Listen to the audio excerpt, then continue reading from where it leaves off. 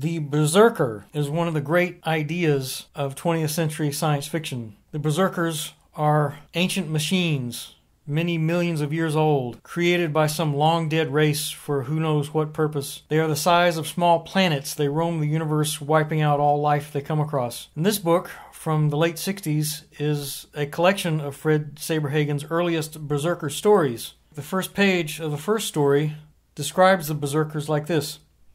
One such machine could hang over a planet colonized by men and in 2 days pound the surface into a lifeless cloud of dust and steam 100 miles deep. If that's not a concept, I don't know what is. This particular collection spawned many more similar collections and a great many novels as well. Even novels and short stories written by other authors. The stories are a mixed bag, especially these earlier ones. They're not exactly what you would expect. When I was a kid watching the original Star Trek, there's an episode called The Doomsday Machine. Now, I believed, and all of my friends believed, and it was common knowledge, that that Doomsday Machine was a Berserker, straight out of Saberhagen. Scotty, get us out of here. But reading about it today, you'll find that that episode was written by Norman Spinrad, who, at the time, said that he was unaware of Saberhagen's stories, and that he was, in fact, inspired by Moby Dick.